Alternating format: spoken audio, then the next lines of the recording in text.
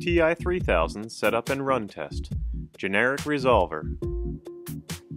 Select the generic resolver license using the Manufacturer Selection button. Press the Setup key to enter the motor and feedback parameters. Change the parameters to match the setup of your motor. This Siemens motor has 8 poles.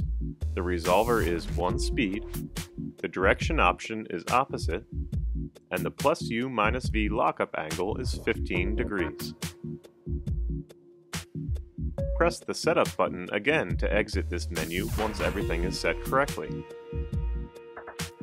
Press the Debug key to verify proper settings before the run. Press Run and observe the warnings, making sure the potentiometer is set to 0.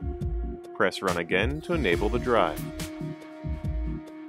Turn the potentiometer clockwise and the motor will turn in the forward direction. For Siemens motors, this is also clockwise. Spin the motor up to max speed and record the RPM. Now turn the potentiometer counterclockwise to run the motor at max speed in the reverse direction.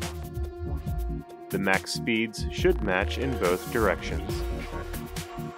Turn the potentiometer back to 0 and press Stop to end the run test.